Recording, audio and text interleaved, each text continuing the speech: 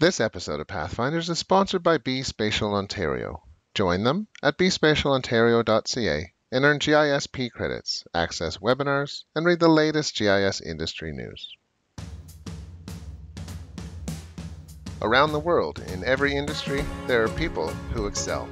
People who work hard to push their industry forward, to launch innovative products, build collaborative teams, and bring people together. We call these people Pathfinders, and they help chart a path and inspire your journey. Our goal is to find these Pathfinders and bring their story to you. Well, Ryan Garnett, welcome to Pathfinders. Thanks, Jeff. It's a pleasure. Thanks for having me.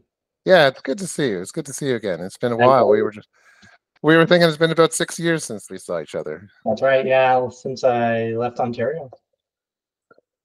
Well, all things come. It's a small community we have, so we all stay connected online, and it's nice to see you. Yeah. So thanks for joining us today. So the first question I always pepper my guest with is to say, help us understand and articulate what GIS is and what the value of it is. So you go to a party, Ryan, and you run up to someone or meet someone, and they say, Ryan, what do you do for work? And you know, what's your answer if they're describing, wanting a description of GIS in there? Sure. Yeah. So I would say a little bit different. I wouldn't start with GIS. I would say I help people make informed decisions. Yeah. And something always happens somewhere.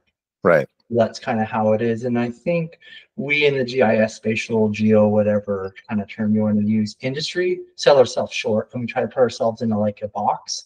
And I'm trying to like push that a little bit wider. Everything happens somewhere, whether that's on the server, in your human body, in the universe. There's a component of time and space. We as human beings make some of the most important decisions based on proximity and where. And we like to think logically, or we like to think that we think logically. So helping people make those decisions a little bit more objectively and bringing in the component of where, geography. And that's what I do. Cool. So what industry are you applying geography, GIS to? Right now, I'm at the Halifax International Airport, so in the travel business. So not travel, I guess, industry of transportation. So for us, it's transportation logistics as an airport, but it's also very customer focused, right? So passenger experience, helping people with their business travel, helping them with their personal travel, things like that. So travel industry, I guess you would say that, transportation industry. Okay. Well, then everything ties to location there, right? You got to make sure that the planes land in the right spot and the people get to the right locations. And I would imagine it's how they travel around the airport, you name it, down to like the smallest of details. So an airport must be like a small city, really. It very much is, yeah. So like my first day there, it was so funny. Within probably a couple hours, I'm like, this is just a small city. And like coming from municipal government, beforehand, you're like, wow, they have a fire department, they have like snow clearing, like all the things that you think of within any size municipality or city. You're like, we have to do it, and we do it on campus. So, right. So very much like a city. Oh, that's cool. So I've known you for a while, and if anyone ever speak or hear Ryan speak, you're a very good speaker and very articulate and engaging, and you can tell you have a lot of passion behind what you do. Not a single ounce. Yeah. Where does that passion come from? Explain that more to us. I wish I knew, like I do, because I would bottle it as an elixir and sell it. Yeah. But I think it comes from curiosity. Like I'm just genuinely curious. I love to solve problems. I just really do. I don't do crosswords. I'm terrible at Sudoku, like all that kind of, like I'm awful at it. But I like to help people solve problems. And I think the passion, if I'm being honest to myself, and I've never said it out loud before, I think it's coming from, I want to prove people wrong, because I've been like thought of like, oh, that's not the right thing, right? Like I started at being wanting to be Yogi the Bear, like recreation, and how could you get to those points of like, well, let me show you, hold my beer kind of. Like, so the passion's there, and to challenge myself, because my path has been so different from your stereotypical cookie cutter kind of approach, right? So yeah, So I think that passion comes from proving to myself and then proving to others. Okay. And I just love it. Yeah. And I just love it. It gets you out of bed in the morning. Yeah. You know, I can relate to the wanting to prove something wrong, prove someone wrong. So I made my first map, I've said this before, when I was 7 years old, and it actually came out of a healthier level of competition with my father. Really? So he worked for the city of Toronto, and so did you. Yeah, that's right. And he was on the night shift. He was in the public works department, and he would come home around 4 o'clock. Or sorry, he would leave around 4 o'clock, and I would come home around 4 o'clock, and I would stash my fishing rod at the end of the street, Amazing. and I'd come home and I'd fish in the creek there. Yeah. So every day he'd go by, I'd tell him how many fish I caught, and I'd be, Dad, I caught 50 fish today, and he'd say, No, you got the same fish 50 times, right? Yeah. So like I got to prove him wrong. So I drew a map of the river, and then every time I caught a fish, I plotted a spot on the map, right?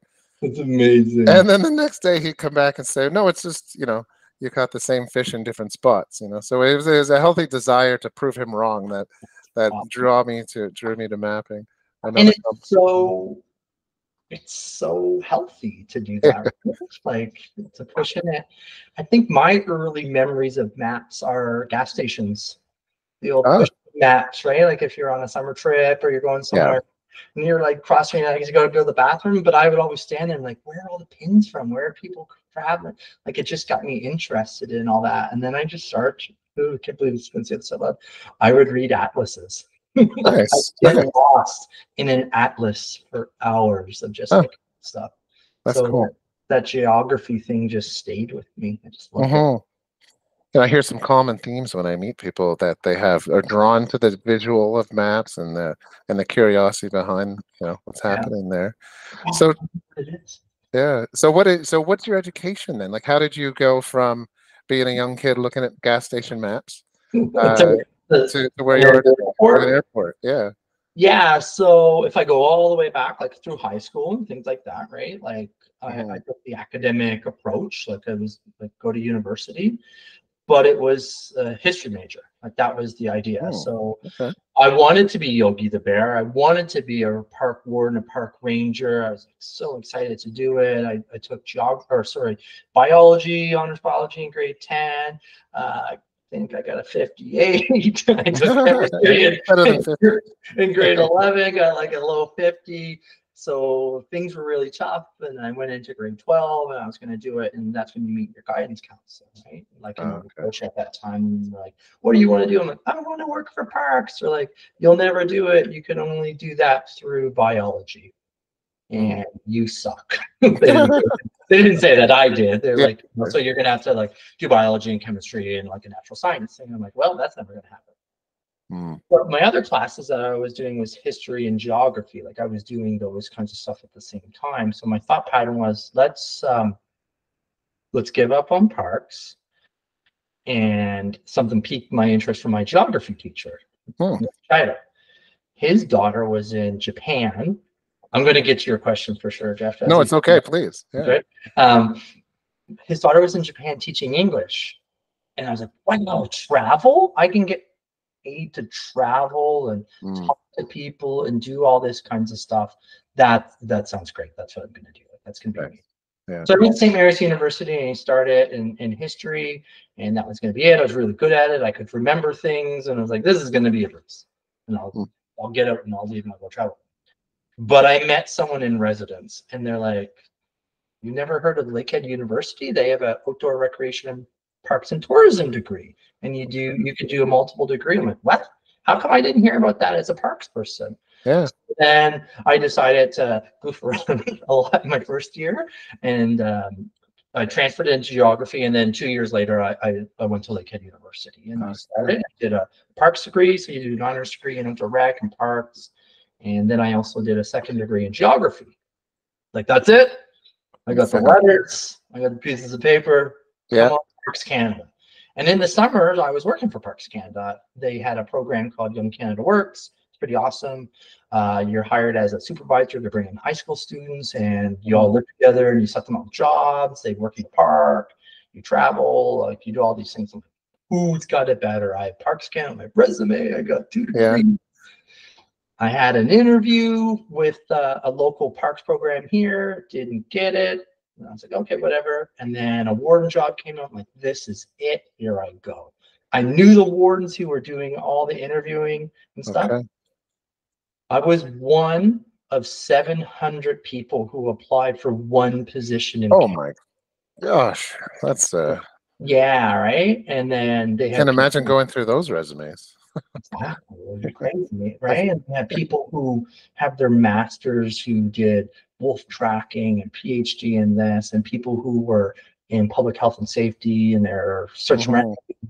And no one leaves Parks Canada. So it was a pretty big eye opener at that point. I was like, okay, this is going to be really hard to go to do. It's going to be a challenge. So maybe I need a different tool in my toolbox. So I went to COGS. So COGS is the Center for Geographic Science here in the Annapolis Valley in Nova Scotia. During my undergraduate degree, I was taking GIS classes because I was just so interested and I thought it was really cool. And when I was in Jasper and in Revelstoke, I worked with the GIS person. I was like, this is fun to do some stuff. So I went to COGS for remote sensing. And the only reason I went remote sensing over GIS is like, I'm going to look at job applications and see what the difference is. And like remote sensing came up. I'm like, that's a clear distinction. When I look at what you take in courses, we all take the same GIS courses, and I just got a chance to have images. Like, cool, maybe that's a difference. Right. In the job and market. That is a difference. So many times for park. I'm assuming we're in the mid 2000s around here, like 2003. Yeah. Okay. When I started. Yeah. So at that time, that was the up and coming thing. Yeah. That's right. And I was like, I had failed so much in this parks job thing. Like, I needed an advantage. Like, I just needed an advantage that someone else doesn't. So I did remote sensing. And COGS at that time, I don't know about it anymore, but at that time it was like a really well-renowned school, and like it had a great reputation. It still is. Yeah, and a good hiring thing. And I got a job right out of school. So I got a job out of school, and I started to make flight simulators for a military subcontractor in Ottawa. We were called X-Wave, and we'd make flight sims. And I still had the urge to travel, and I was always constantly trying to learn. I was doing database stuff at night school and all these different pieces. And I decided at a young age, like not a young kid age, young professional age, I wanted to move around, and I wanted someone to pay for my travel. So I moved a lot. So every couple of years, I'd go to different places. I lived in Newfoundland. I moved to the United States, and I got a lot of different experience and got like, I did a lot of things. Yeah. The parks was still there. It was still there. So I went back to it, right? So it's like you're like the white whale here. You're like Captain Ahab. Yeah. Yeah. So like I'd been working for about 6+ years. I lived in India. I was doing all these cool, fun stuff. 3D visualization before Google was doing 3D stuff. It's really fun. Yeah. But I wanted to do parks. I'm like, okay, I'll go back. I'll do my master's in parks related stuff. Okay. I'll bring everything that I learned from 3D Viz, and I'm going to throw that into a world of parks and wilderness and all that kind of stuff. That's got to be it.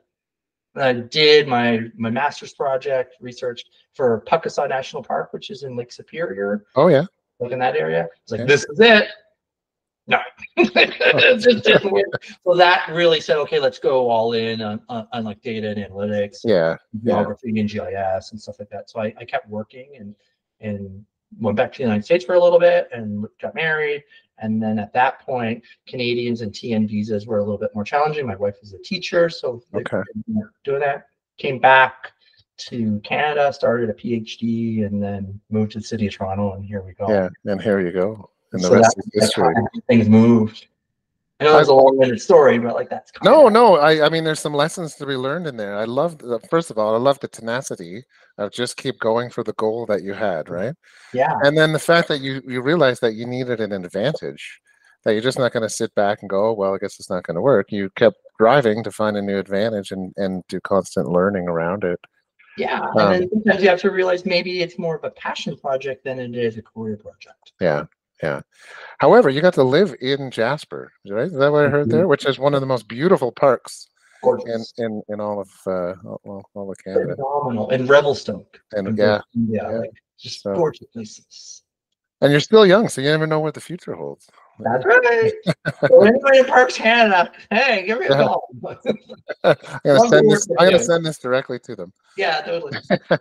Well then, so I met you at City of Toronto, is where I was with York Region. They share a boundary. We, heard of this all this cool stuff happened in Toronto. Yeah, right. So tell Exciting. us like the achievements and the actions that you've achieved, since City of Toronto. Like, what are some Yeah, of the things you've been proud of that you've? I think what I'm proud of is I took from City of Toronto and applied it elsewhere. Hmm. So when I joined City of Toronto, I was in my PhD at McMaster, and we were doing electric mobility and all that kind of stuff. And I decided to leave there to go work for government. And I was like, what are you doing? And I saw the City of Toronto as a university. I Hmm. saw it as academia. I was like, but I didn't have to apply for research. Like I had a guaranteed funding model. Hmm. So like my friends are professors and they were getting ready to graduate. They were a couple of years ahead of me. And you talk to people and you listen. I was like, and I had worked at a university beforehand. So I'm like, okay, it's a grind and it's really hard to get funded. You Yeah. have to do so much grant writing as a profession, like as a Yeah. prof and stuff like that. But here's the biggest city in our country, Hmm. the fourth largest budget in our country, like Yeah. government budget. Yeah. I don't have to apply for anything. Like I'm just going to have that availability.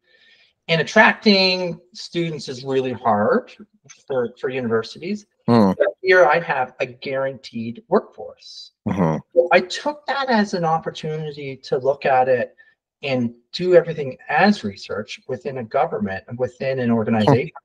In governments back in the 70s, I'm not old enough to know, I was born in the late 70s, but everything I heard and read and watched and listened to was that's where the cool stuff was happening back in the day. Hmm. Because they had a budget, because Yeah. they had infrastructure. So I Yeah. was like, I want to take that research mindset and drop it into a government and like, let's research, let's innovate, let's do all that kind of stuff Hmm. like you used to, but let's do it for social good. Hmm. So I took that mentality and that scrappy attitude and trying to do more with less. I don't know if that was your model at the York region, but it definitely was at the City of Toronto, trying to do more with less Yeah. and stuff. Well, And then I brought it forward, never forgetting the idea to be open source, never forgetting that smaller places don't always have the resource and the budget that the City of Toronto does. yeah. Like being born in Nova Scotia, Oh, okay. right? Sorry. Yeah. Go ahead. No, go ahead. No, sorry, it just clicked as to why. Now I understand why you were all in on open source, because you were working at Toronto as a research project. You wanted the work that came out of Toronto. I'm putting words in your mouth here, so Yeah, tell me if please. I'm wrong.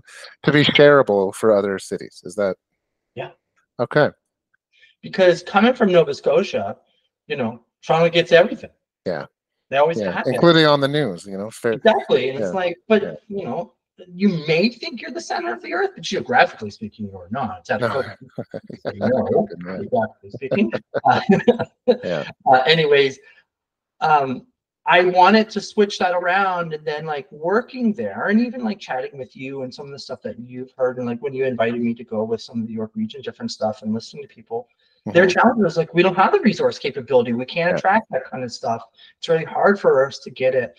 And when I was in the open data, like we would love to do it, but we can't, we don't have the money, we don't Yeah. have the resources, there's no way for us to tackle it. I'm like, then I think it's our civic duty as the largest municipal government and the fourth largest financial budget, government budget, to do this for other people so they can.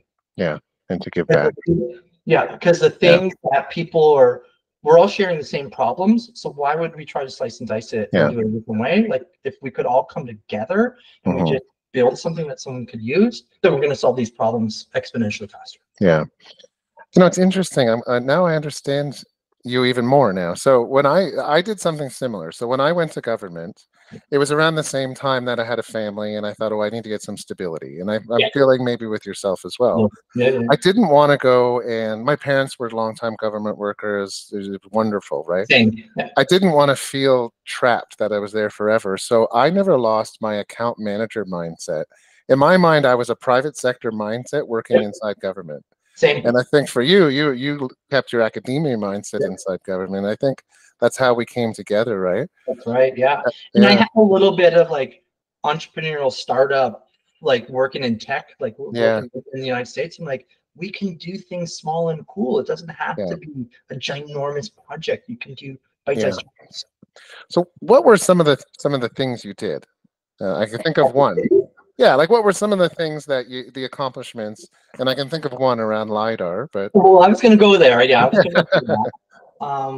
I don't really think it's that much of an accomplishment. It's just, I think it's just looking at the problem differently. yeah, So if you want to say it's accomplishment, I will take it. But like at that time, people were trying to do stuff still, photogrammetry. And for people who may not know what photogrammetry is, like flying an airplane, 3D images, people have to trace stuff out in 3D. Beautiful. It makes gorgeous stuff. It's extremely expensive. It's extremely slow. It's absolutely tediously manual. And no place teaches it anymore. So it's a dying art. It's just a dying art. And it's unfortunate because a big part of my career has been photogrammetry related. When I was in the United States, we were the biggest aerial photography company in North America, and photogrammetry was a big part of that. So I have a passion and a love for it from history. But from a person running a business, like within government, like this can't happen. like we can't do this. yeah, And the questions and the asks and the things that people want, it climate change, smart city, infrastructure, has to go faster. yeah. So I know of LiDAR because our company also did it, and I had worked with it, and I had done it in college, and I know the value of it. So let's bring it in. But I don't want to be responsible for all the craziness of it. So we found that it had already been flown. It had already been flown in our area, and go figure they want to fly Toronto again. The benefit of being the largest city, you kind of get to do some things. People want you around. So I reached out to the company who had done it, and I found out that they had a different license agreement. Like, oh, you're government, you're going to do this stuff. I'm like, cool, yep, we'll pay for that.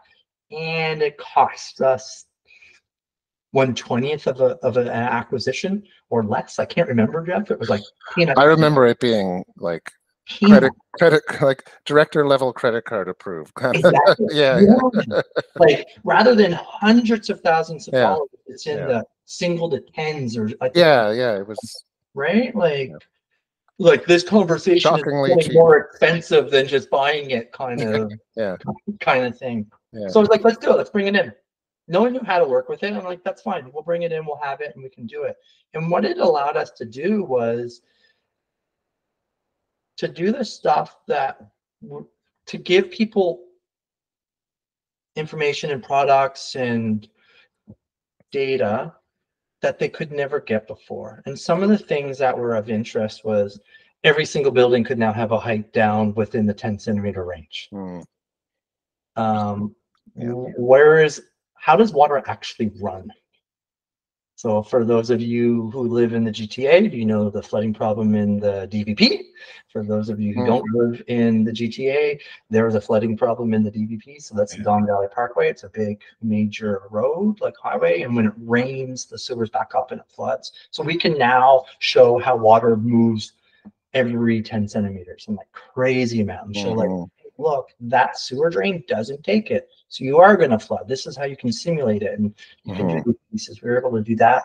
We were able to automatically extract things. So if you're looking for something on scale, you do got to give up a little bit of precision. Like if you want it fast and so that was a really nice talking point. So instead of like theoretically and people not being able to see what that means, like, hey, here, this is what we can do really quick. Does that meet your needs? You're like, oh, beyond our needs. Like, great. So now we can focus the high precision stereo compilation in places that needed it, rather than trying to use one brush to paint an entire room. Yeah. What I really liked about what you did at the time and what you're explaining now is you went to the business units and said, what problems are you trying to solve? Yeah. Problems of planning, of risk mitigation, asset management, solar potential for energy. Yeah. It's like, and like we want to use data to do it, but rather than like, oh, this is a cool tech, let's just bring it in. It's like, well, no, like even though it's cheap, if there's going to be no use, I don't want to bring it in. Yeah. So what we did is we did that, and we talked to amazing people like yourselves, and like we did like a think it was an Ontario-wide survey. Didn't we do an Ontario-wide survey to see of interest? Yeah, we had a whole session of over, I want to say like over 100 municipalities that Yeah, came I into think York so. Region, and you Yeah. gave a keynote on it, and yeah. And then from there, people came together and purchased together to drop the price, and then we had better sharing of information and stuff like that. So I was really proud to like Yeah, show how things that seem hard are very possible when you look at it a different way. And as a government, we have a bigger collective when we purchase together. absolutely. Yeah. And that's your civic duty, as you said, to It do is, more with less. Yeah. and that's So one thing. Yeah. so Go ahead. tell us then, it's not all easy, right? And I remember those days, procurement's tough to navigate, people are tough to tell us about the tenacity you've had to apply throughout your career to overcome some of the challenges you've Yeah. had. So I think the term I use is creativity. I don't I don't see things in black and white. I see things in gray, and I don't mean that from a colorblind. Yeah. If you say that, I'm like, yeah, but it doesn't say this. And I firmly believe in asking for forgiveness and permission. And I think delivery trumps everything. Mm-hmm. So if you Yeah. can deliver and you can share that, and I generally try to not take any credit for anything. Like I just don't. That's not it. Mm-hmm. Because giving away that credit gives me more. So if you Mm-hmm. think of it as like a dollar in, a dollar out, to Yeah. give more credit means I'm actually going to get more, be able to do more. So I give that credit away. Yeah. So taking those mindsets has allowed me to like look at it differently. And if we stick with procurement as an example, so for all you municipal government people out there that have this, here's the key to moving fast: use your tools. So Yeah. we had a thing in the city of Toronto called a low value quote. And Mm-hmm. it allowed me at the level that I had my signing authority to sign off on. I think it was $50,000, Mm-hmm. like 50 grand or 25, or it was like some number. I can't remember anymore. Mm-hmm. And for those of you in municipal government procurement, please close your ears because the only way that we could do it. The wording in there is that you send out a quote to 3 organizations and you get it to come back. I think they forgot when it was written. Mm-hmm. And the purpose of it was to go after like hard goods, like maybe Yeah. shoes or hammers. Yes.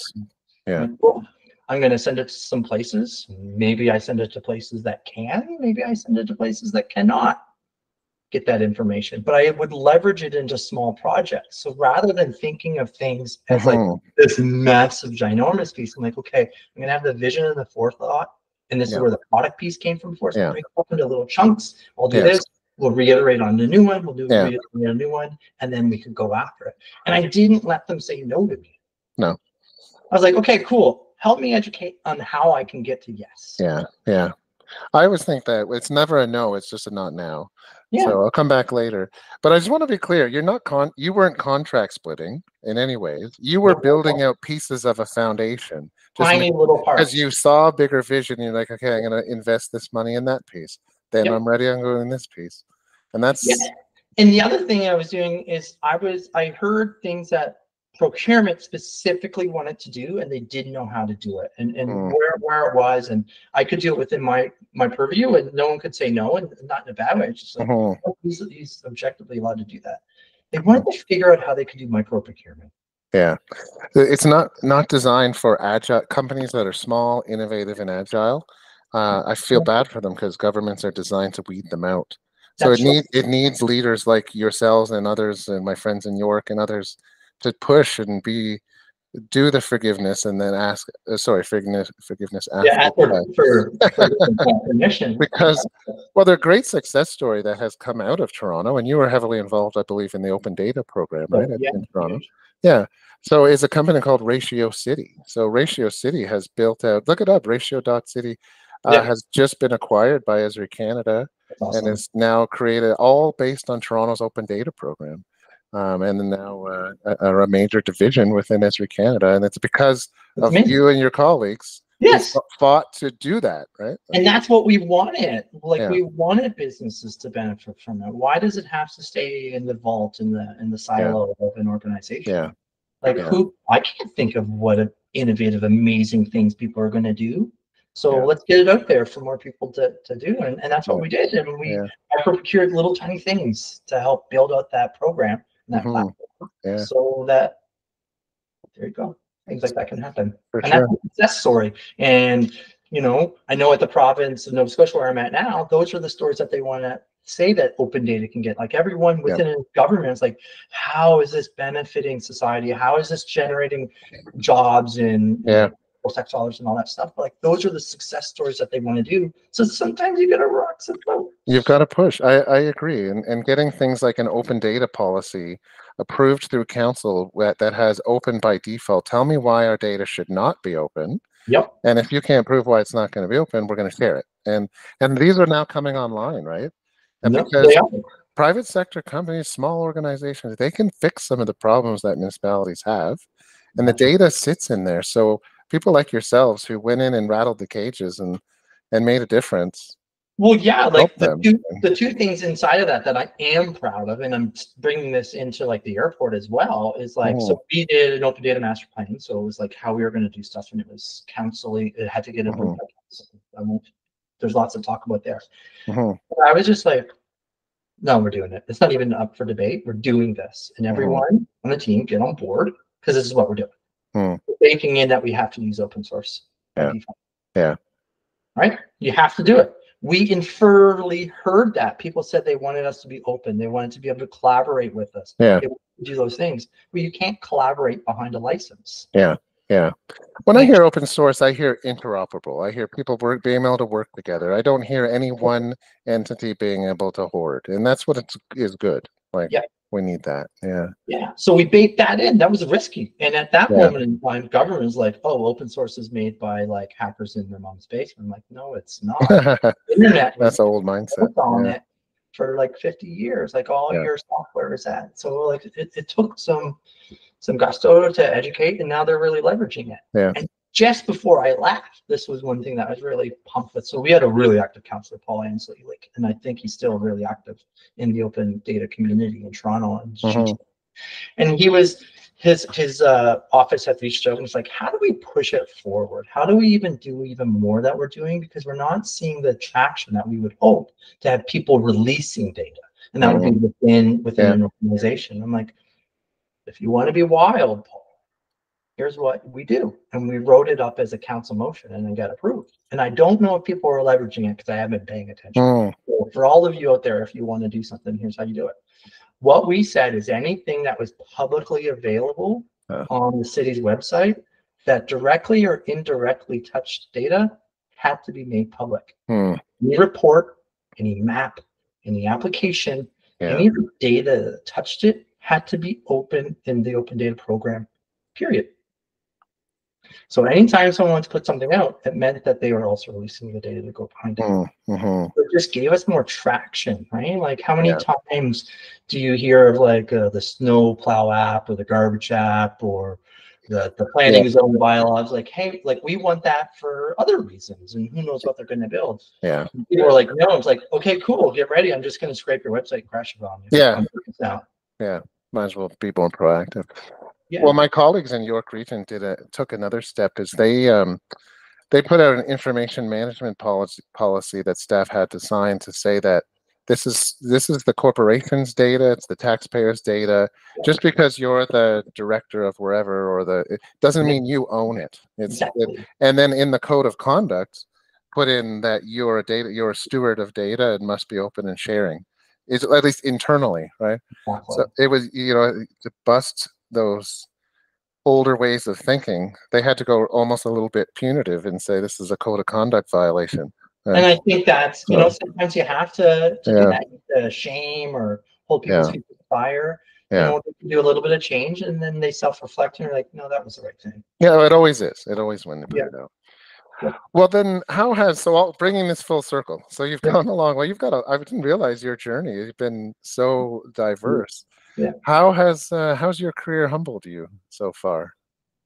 I think it's humbled me in the sense of there's so much more that can be done. Change management is the most important. Literacy, it's as people who want for change agents, right? Like the people who want to do that, it's your responsibility to educate. Yeah. It's the badge that comes with it. It's humbled me to think that as much as I have a ginormous amount of imposter syndrome, there are people who aren't at that level, and I need to help bring them up. It's my responsibility to help bring them up and not assume that people know what they know or what I think they should know. I know that they don't know, but I think they should. I think that's really been humbling. And then I still don't know anything. I don't, everything. you know anything. Like it's so big there. I'm curious. So you recently did I saw on LinkedIn that you did a keynote speech, and I'm curious about imposter syndrome because that comes up a lot in people who are very successful, people who are out there trying to push the limits. Yeah. I suffer from that myself. You know, you when you're like, who am I to do this stuff? Anything you can share on that? Like, how do you get through it? I laugh a lot. Good. I mean this in the nicest of ways. I don't really care what anyone thinks anymore. Like I just don't. Yeah. I try to be honest with myself as much as I tell people to be honest to themselves. And when I self-reflect, I'm like, I have done some weird stuff, and I mean that in a nice way. I've had those opportunities, and maybe someone wants to hear about it. Yeah. I don't go in thinking that I know everything. It's like maybe they're interested in hearing something and it sparks an interest in their mind and they take it a different way. It doesn't mean what I'm saying is right. It's just maybe, maybe it helps. And I go back to my early days. I don't know if it was in school or if it was in like a work session or something like that. It's like you're not allowed to say no in a brainstorming event because you never know what that stems into. So I take that as like, doesn't mean I'm right, but maybe it triggers something for someone else to go somewhere and to do it. Yeah. It's like that stand-up comedian that yes and that whole thing of just say yes and keep going, see what happens. Yeah. That's right, yeah. Cool. So that's really been helpful for me. And then I think the more that I have done it, because like I did a fair bit before, and I'm trying to get back into that now. When you hear people only one, right? You hear that in teachers. It takes one student to make it all worthwhile. You hear from one person. Well, that helped me. Like, thanks a lot for being there and speaking the truth or saying what you did. So that helps me get past some of the imposter syndrome that I carry a ton. I'm going to give a shout out to a friend of mine, Dan Reed. We worked together sometimes, and I confided in him often. I was like, Dan, I'm not good enough. I don't like I have that background. I have crazy imposter syndrome. And what he said to me many times, and I'm trying to take it to heart, which I do, it's like the more you learn, the more you realize you don't know. That's what's creating your imposter syndrome. It's because you're so aware of the things that you don't know because of your experience that's really driving your imposter syndrome. Yeah, interesting. Like That's the way to look at it. Right? I'm going to school. You're like, I can do anything because you don't know anything. Yeah, you don't know. You can't do that. As we get older, we realize all the things we don't know. So I was like, okay, I can do that, Dan. Yeah, I can do that. Well, that's good advice from Dan there. Well, I can tell you honestly, you really made a difference for us in York Region when you were able and willing to come up to us and share your thoughts, and it sparked a lot of those aha moments. So you certainly left a legacy in my time working with you there. I just want to let you know that. Yeah. Thanks so much. Thank you. And I just want to keep doing it. It doesn't take much for to start a spark of fire in somebody. Yeah. Well, then what's your final thought? What would you say to those folks who watch my show? They're in the early to mid-career in GIS, sometimes wondering what they should do, where they should go. What's your final thought to those folks? Be weird. Love it. Yeah, be weird and set aside time to not work during work. I think that's been some of the biggest things in my recent career is to prioritize time to think. So we started it late in the city of Toronto, and then I really ramped it up in a couple different places, and it's been super successful at the airport. Hmm. I'm going to write about it actually. And it was like giving people free time to just think, and the expectation is you will not produce anything. So don't feel like you're going to produce anything. And people are like, what the heck are you doing? I'm like, listen, people are at work. It's a Friday afternoon. No one wants to work. They're ramped down the moment they walked in. So I only do it on Friday afternoons because I know they're unproductive anyway. So if I can get 1 out of 0, it's 100% improvement. They're at work. Some people may check Facebook. They may go from whatever. Cool.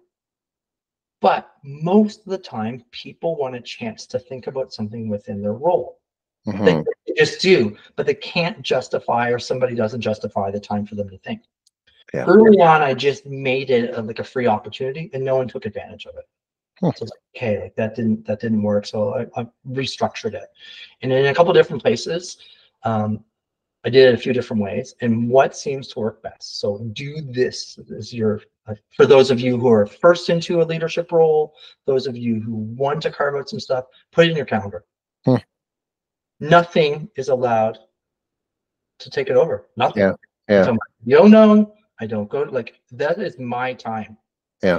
And I put it in our staff's time, like my teammates' time. It's like you're doing this, and we're coming together. So I just came out of it now with Will and I. So shout out to Will Hipson. And we don't know what we're going to talk about sometimes. We just go in, and every single time it has a benefit to work. That's cool.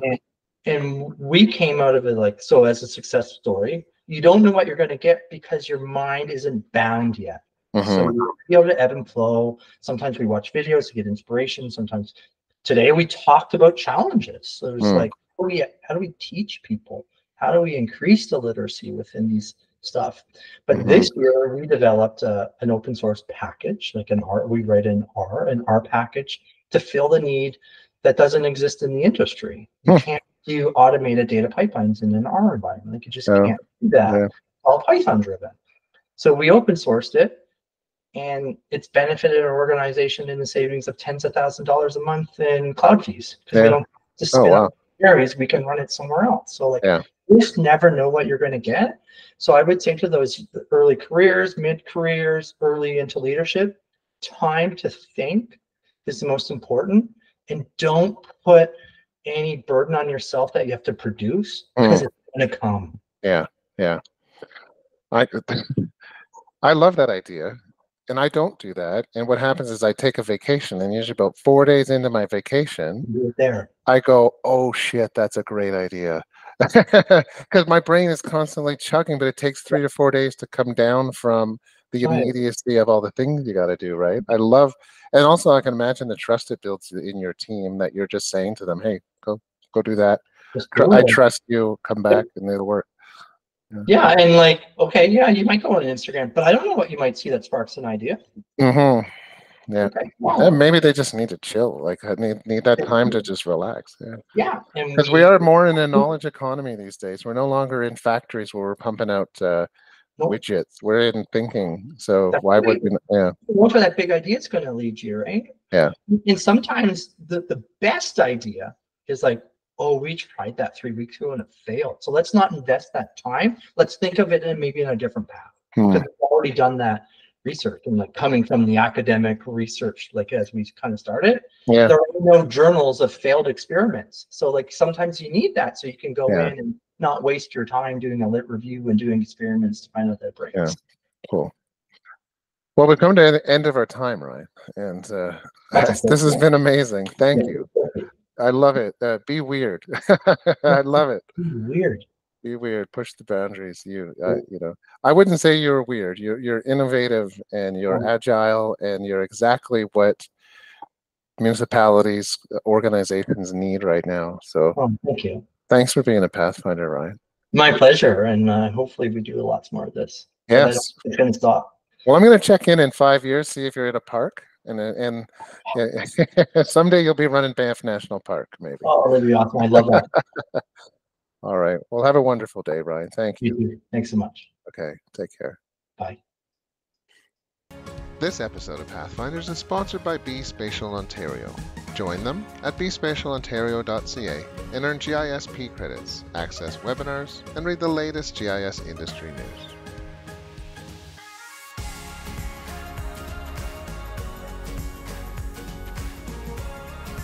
Daddy's always going blah, blah, blah.